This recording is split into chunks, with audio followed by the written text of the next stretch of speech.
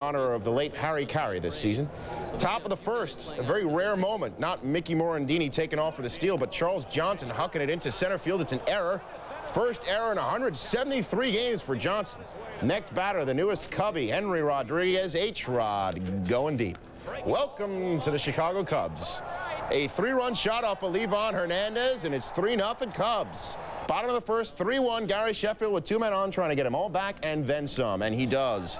Deep and gone off the upper deck over Bob Greasy, that noted first baseman. No, okay. 4-3 Marlins take the lead. It's 6-5 with 2 on in the bottom of the second, and Charles Johnson redeems himself with a 3-run shot of his own. Marlins go up 9-5. Tapani says, am I bleeding because I just got tagged? 2 innings pitched, 7 hits, 9 earned runs for Tapani. An emotional banner-raising ceremony, followed by a 6-run first. Had the sell out at 1 out. Greg Maddux had intentionally loaded the bases with a walk to Jose Valentin. Mark Newfield then proceeds to ground into the 1-2-3 double play that Maddux was trying to induce. Top of the 9th, still tied at 1. 2 outs, bases juiced for John Jaha, and Jeff Cirillo is caught napping off first with the bases loaded. A tremendous blunder to end the threat. So we're tied at 1 in the bottom of the 9th, and another blunder. This from catcher Mike Matheny. Throws it down the left field line with Gerald Williams on third, who comes in to score, and the Braves win 2-1. So the Brewers lose their first senior circuit game, but said Phil Garner, the National League is the by new Hall of Famer Larry Doby. He gets the first hug from Ken Griffey Jr., who in the bottom of the 5th, pardon me, game tied at 3, got his first home run of the season. A no doubt about her. One of 3 homers by the Mariners in the inning. It's a 9-3 lead, which they then hand over to the Bulls. It's now 9-7 in the 8th. Bases loaded. Manny Ramirez rips a double down the left field line off Mike Timlin. Kenny Lofton, Omar Vizquel, come on down. We are tied at 9. 2 batters later, bases loaded, 1 little, 2 little, 3 little Indians. And Travis Fryman, newest Indian, busts out the walking stick. Mike Timlin walks in the go-ahead run. The Indians come all the way back. The Mariner fans let the Mariner bullpen hear their extreme dismay. And then the Indian bullpen wrapped it up. Paul Asemacher comes in to get Griffey to pop out for 2 outs in the bottom of the 9th. And then Edgar Martinez, who had hit a 2-run homer earlier in the game. Mike Jackson, the ex-Mariner, comes in to wrap it up. The Cleveland bullpen retired all 13 batters it faced. And like last year, there's Alvarez on the hill. 45,369 fans at Tropicana Field on their feet. First pitch in Devil Race history, and it's a ball to Brian Hunter. All right. Umpire Rich Garcia sets the ball, double meaning aside, so it can go to the Hall of Fame. Woohoo! All right, scoreless top 2. Sacks Jack for Joe Randa. Randa, get at me, dog. Smacks a line drive over Wade Boggs' head into left field for a double. Tigers open the second with 5 straight hits. Clark and Damien easily score.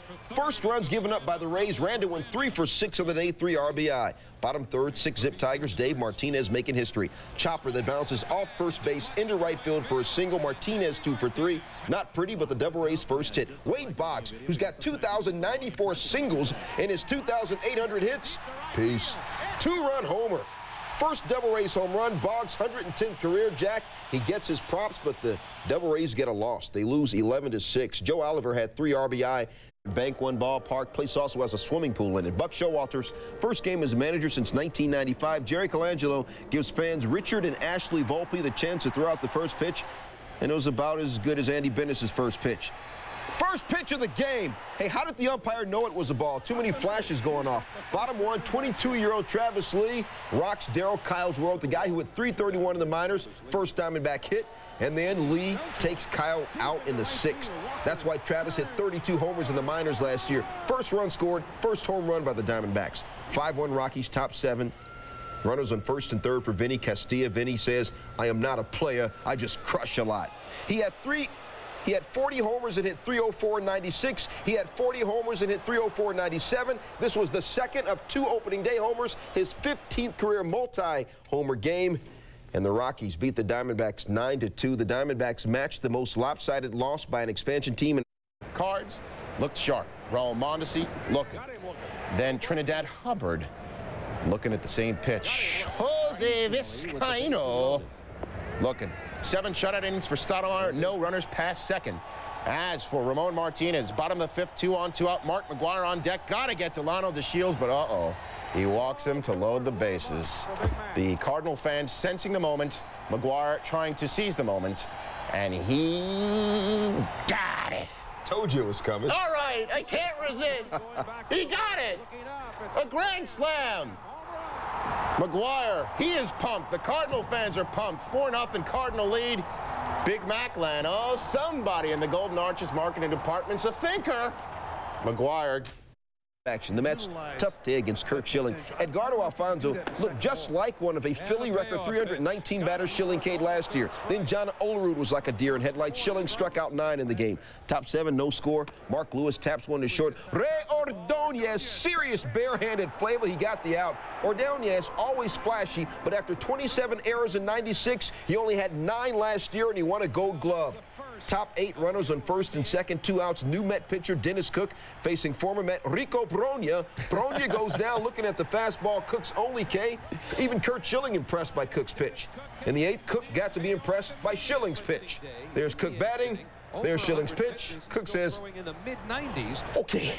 After 9 innings, nothing but goose eggs on the scoreboard. Bottom 14, 1 out, runners at first and second, no score. Bernard Gilkey smokes 1 to left.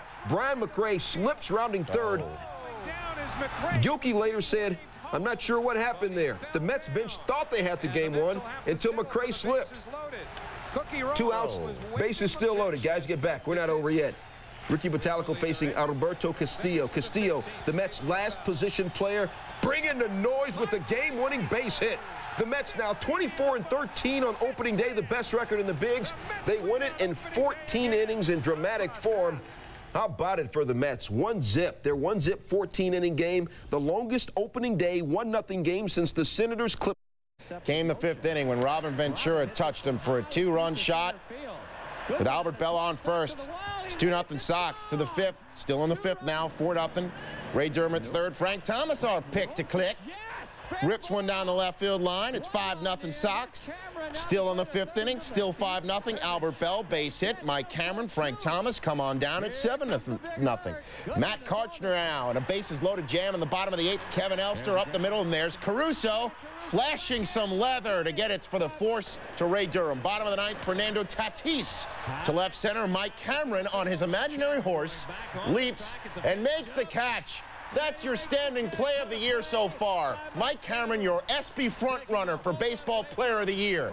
All right, maybe I'm going a little too far. That's okay. It's opening day. You're excited. Okay. 9-2 is your final. Bell Thomas, orange carpet treatment. Ray Miller in his first opening day as O's manager gets no carpet. Mike Messina, very Messina-like early. Johnny Damon swinging. Jose Offerman looking. Then in the second, Mike Sweeney swinging. Messina struck out 11 in 8 innings. Meanwhile, Tim Belcher matching him strikeout for strikeout. Eric Davis striking out. In the second, Cal Ripken looking. Belcher struck out 6 O's. And then, where the man on first gets B.J. Surhoff to ground into the 1-6-3 inning-ending double play with 2 outs in the 7th. Eric Davis on first.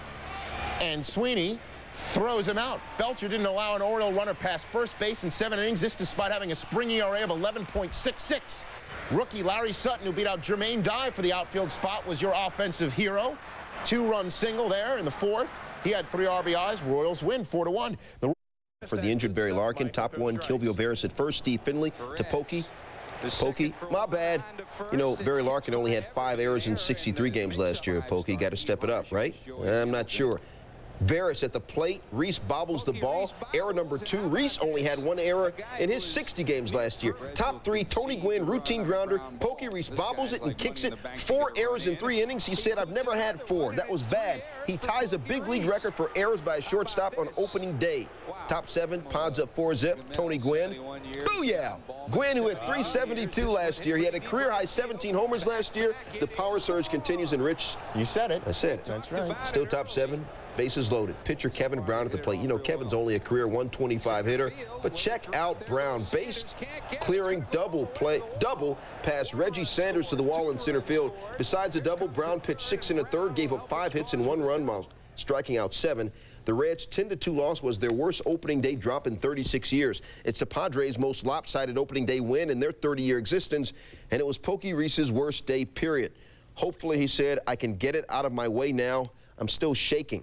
A pair of divisional winners, Giants and Astros, open against each other. Astros raising their NL Central Championship banner. Jeff Kent, break me off a little something, kid. Top third, Kent, who had career highs last year with 29 homers and 121 ribs. 3-run shot to left. He had a career high 5 hits in this game. Bottom four, Stros down 3-2. Coming back, Craig Biggio right up the gut. Brad Ausmus scores from second to tie it at 3. Biggio 2 for 6. They go to extra innings, tied at 4.